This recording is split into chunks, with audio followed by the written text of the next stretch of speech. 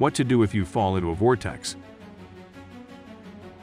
In the movies, the famous scene where the ship is often involved in the vortex. In reality, when we go out to sea by boat, we may encounter a vortex. What should we do if we are involved? First of all, there are two types of vortexes. One is leaky and the other is not leaking. The leaky one has a hole in the bottom of the water. For example, when an undersea earthquake occurs, the vortex formed by the water seeping down through the gap. It is similar to flushing a toilet. This kind of vortex is very dangerous because the water itself flows down, and once you are in it, it is difficult to escape, unless you are a sea king. There is another kind that is formed purely by the flow of water.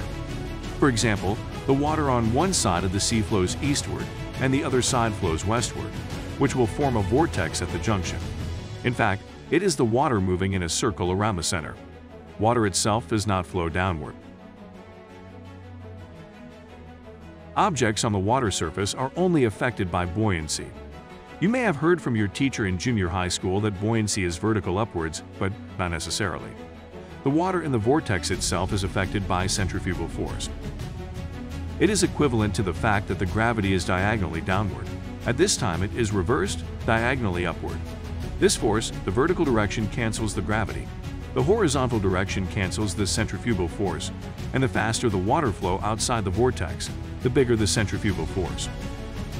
So the surface of the vortex is not flat, but similar to the shape of a bowl. Its bottom is sealed. It is not difficult to escape. There are two methods. One is to swim directly to the outside of the vortex.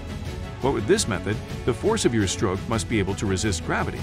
Otherwise, it will be pulled back by gravity.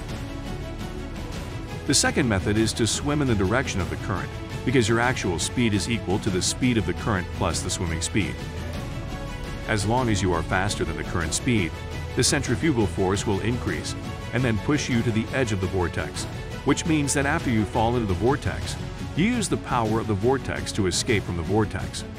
In Pirates of the Caribbean, this is how the Black Pearl came out. Can you think of any better way?